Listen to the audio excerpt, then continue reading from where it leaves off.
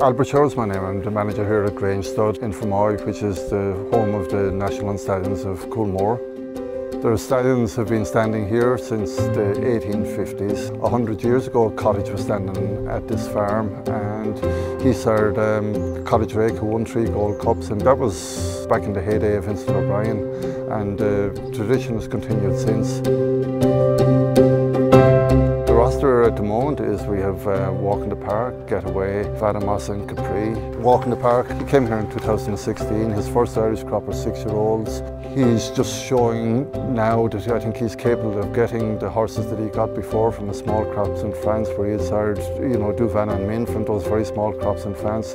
He looks now to show that he's capable of getting horses of that calibre again from the bigger crops that he's getting here. So even though he's getting old, I think from a racecourse point of view, the world is still his oyster, I think, at the minute.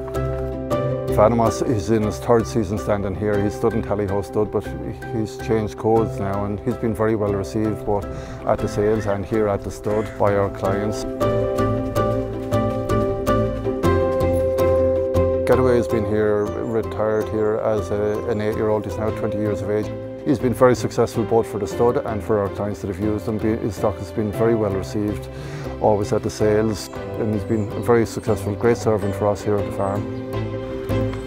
He's the sort of youngest horse there, but his first crop are 2-year-olds, so we'll look forward in the future to seeing his horses hitting the track and performing and maybe earning the kudos of some of the other horses of previous times. You ask any business, you can't look after the product without the people, so I think it's the people and the affinity with stock, and I suppose most people aren't too many generations away from an involvement with the land and with animals and husbandry and things like that. And it's in our nature or in our DNA, I think.